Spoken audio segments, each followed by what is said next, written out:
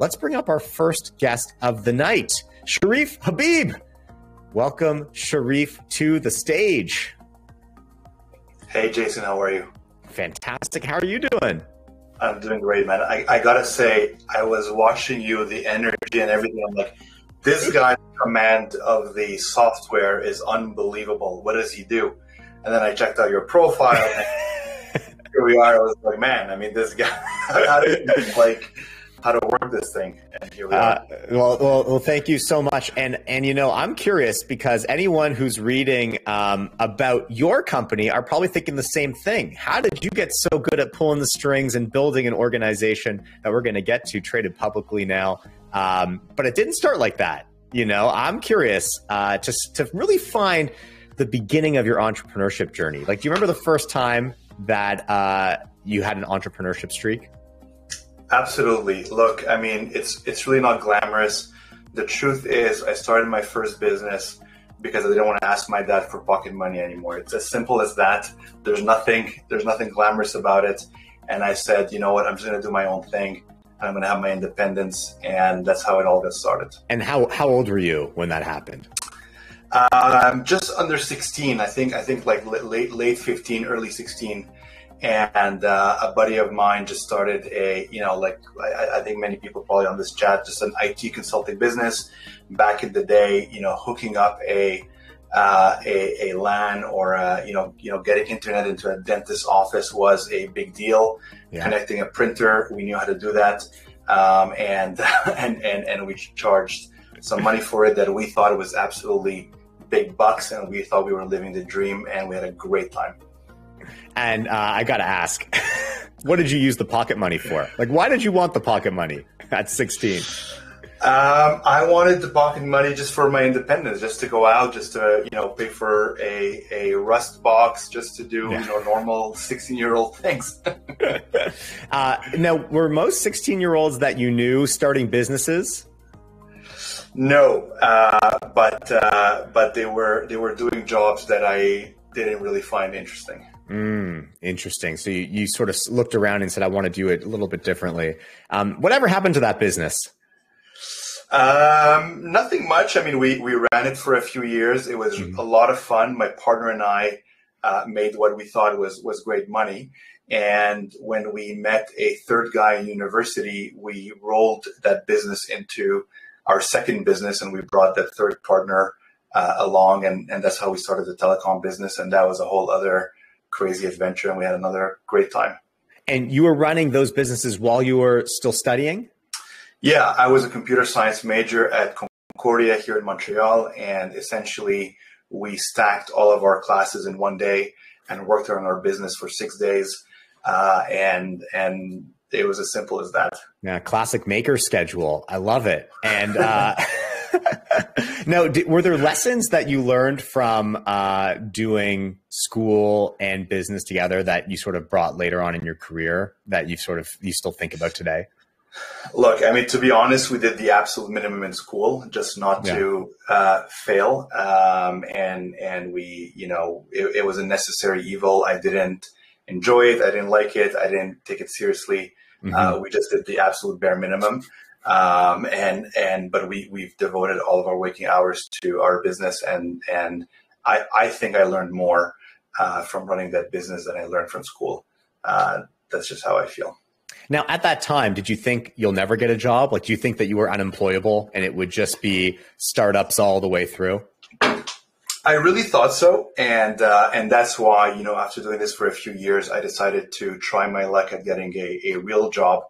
And I only had, kind of one real job in my life, and that was it. But I think I had a bit of a chip on my shoulder, and I wanted to prove myself that I could get a real job in a respectable industry. And I did it, and now I crossed that off my list, and it's fine now.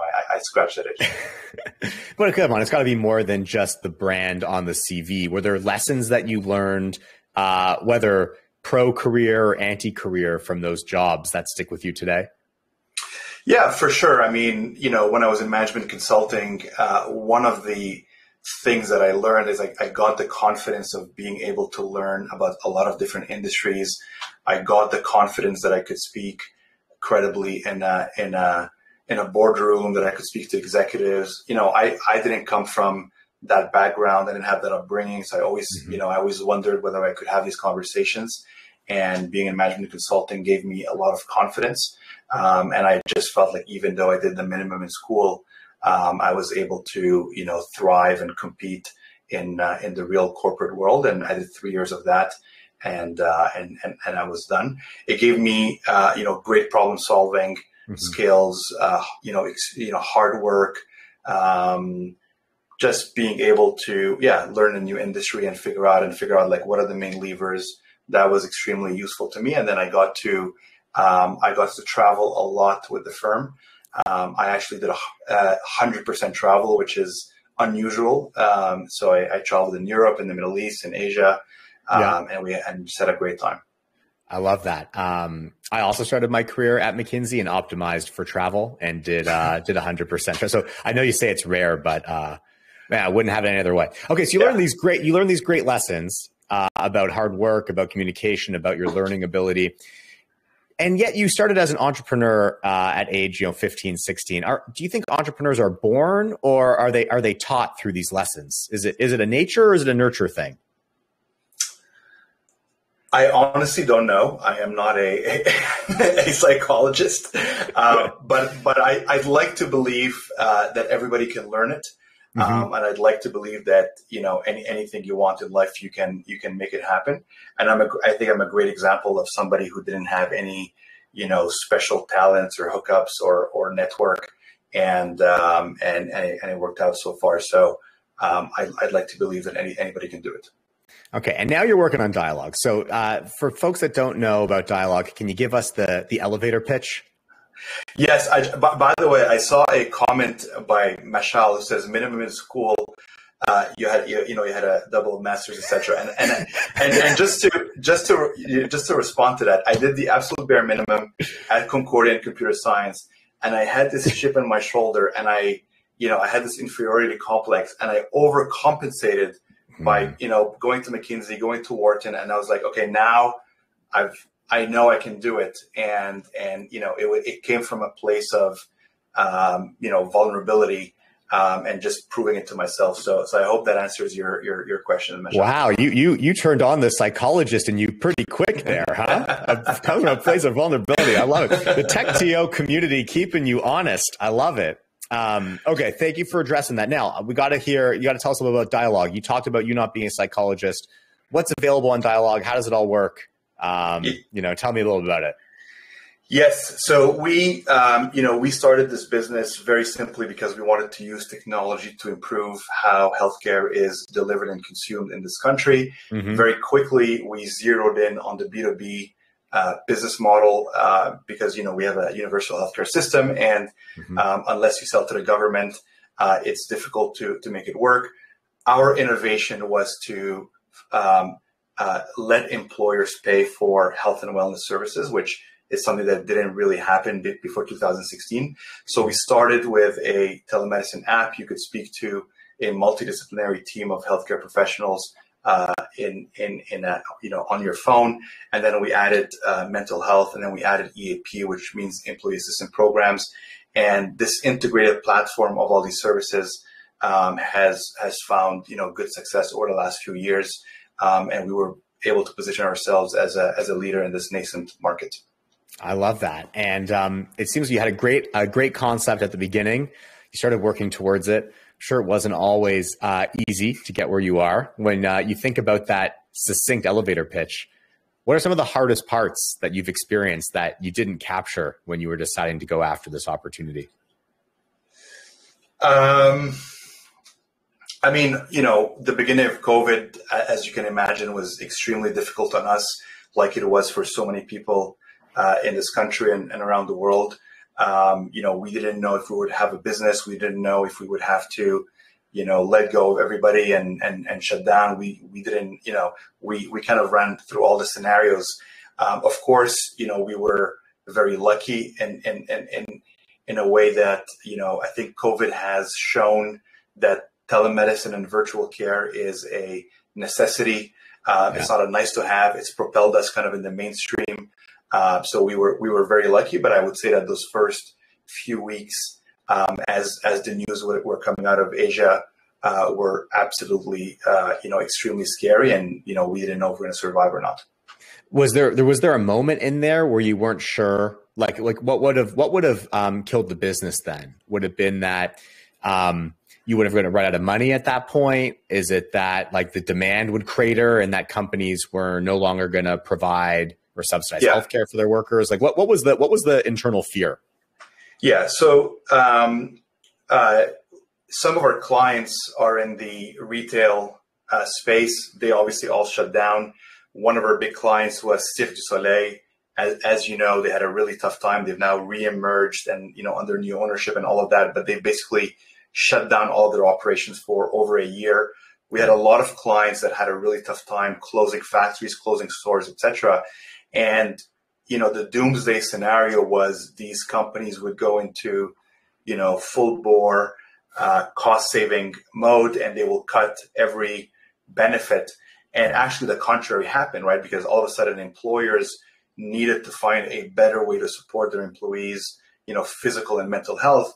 And all of a sudden they were, looking for companies like us to come in and deploy quickly.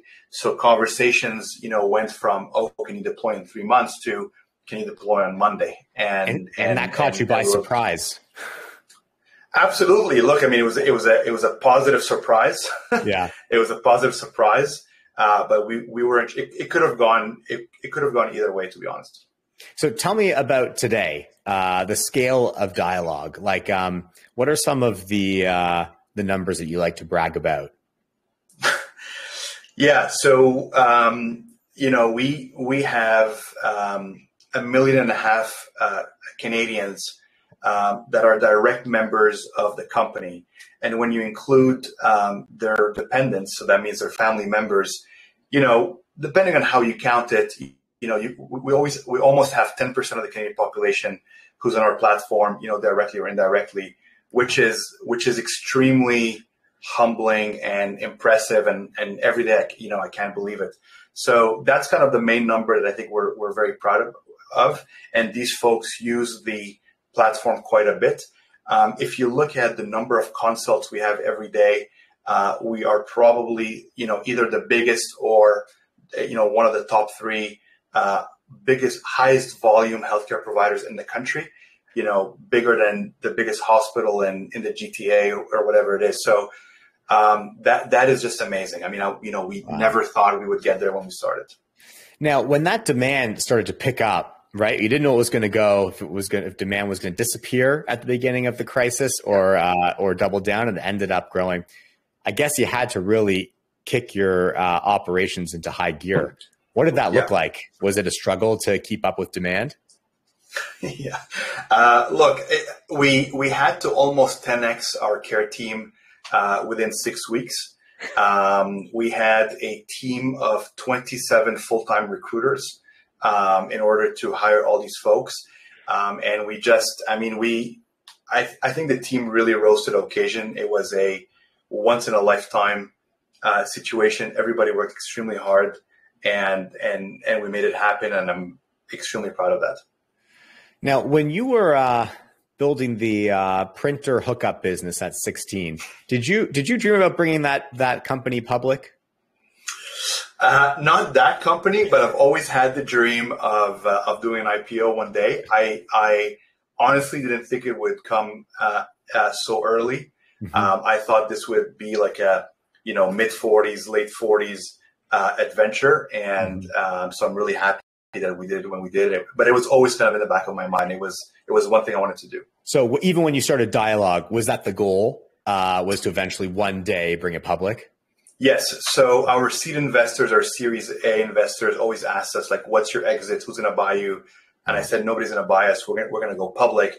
And people would kind of chuckle, like, "Okay, that's nice, but like, really?" And I was like, "No, really, we want to go public." Again, I had the timeline wrong. I thought it would take us 10 and not 5 years, but sometimes things happen. And yeah, this is a good one. And so you always had in the back of your mind, was there a moment where you realized it was going to happen in 5 years and not 10 years? Like when did it click for you that it was about to happen? That you had to kick off the process for real? I think in April or May of 2020, one of our investors sent me an email saying something like, there's all these rumors of companies in the U.S. going public. There might be a window, an IPO window, and now it's obvious. Like a year later, it's obvious. But back in April of 2020, I was like, this guy is out of his mind. Like we're just like trying to survive. And but he really was thinking ahead of his time, and it kind of stayed in the back of my mind. And it was really over the between Christmas and New Year. My CFO and I had several conversations between Christmas and New Year during the holidays, and we were like, do we do it? Do we not do it? And then we decided to go for it. And early January, we convened a board meeting, and we said, we're doing this. Everybody was super supportive, and we from kickoff to the day we were trading, it was 78 days. And I am told by the guys at the TSX and our lawyers, etc., that it's a record in Canada for an IPO of that size. There were smaller IPOs that got done faster, but for a company of that size on the TSX, that was a record. And it was just a testament of like when we decided to do it, we went all out and we didn't spare anything. Your poor CFO. He is a machine. He's amazing. Now, had your CFO it was his first IPO, but okay, yeah, no. So I was going to answer your question. So none of us on the team had done it. The CFO had never done an IPO. I hadn't either, but we decided we're going to do it, and we're going to do it right. And we assembled an amazing team internally, as well as the best lawyers, accountants, bankers, etc. So we were surrounded by amazing people, and we did it, and we're super happy with the result. And do you remember the day of the IPO? Of course. Yeah. How can I forget? Tell us the details. Where were you? What did you do? So sadly, if it wasn't COVID, we would be in Toronto. We would be ringing the bell. We would be doing this whole thing. But with COVID, it's a little less exciting. So we went public on I think it was a Tuesday. But on the Friday before, we recorded with our team on Zoom the ringing the bell ceremony. So, it's completely anticlimactic. You're sitting at home and you're clapping, and then they replay that video, on the Tuesday. So It's not as fun as being there or being at the NYSE, but, it's still once in a lifetime experience, and we had a blast. Yeah, and on Tuesday when it actually opened and you saw your video play, you saw Friday Cherif applauding. What was the feeling? Like, how did you feel? I wore the same shirt just to get the illusion going. Look, man, it was amazing. I mean, as I said, I don't come from that world. It's not my background. So to me, it was really a once in a lifetime opportunity. I was extremely humbled, emotional. I was like, I couldn't believe it was happening. It was just amazing. And what's next for Dialogue? Now you've achieved this dream that you thought was 10 years out. You've pulled the future forward by 5. What are you excited about for the next chapter?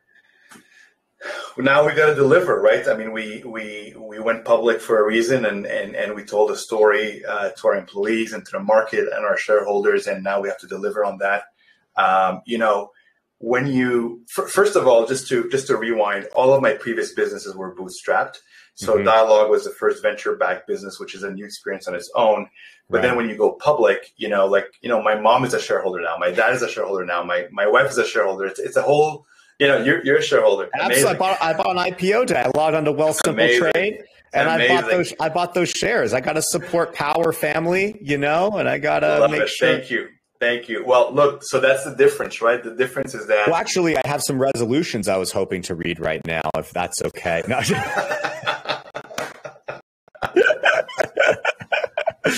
The prospectus, page 14 of the prospectus.